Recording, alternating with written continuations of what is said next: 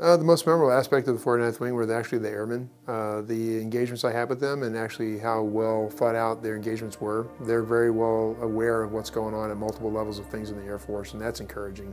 It really inspires me to make sure that we are doing our very best to support them from here. If they're paying attention at things that are going on at the MAJCOM level, we better be paying attention to what's going on at the wing level. I'd just like to say thanks to all the airmen, men and women and families and civilian airmen here at the 49th Wing. We really value what you do. You do make a difference, and as I said, we're producing airmen. That's what AETC does.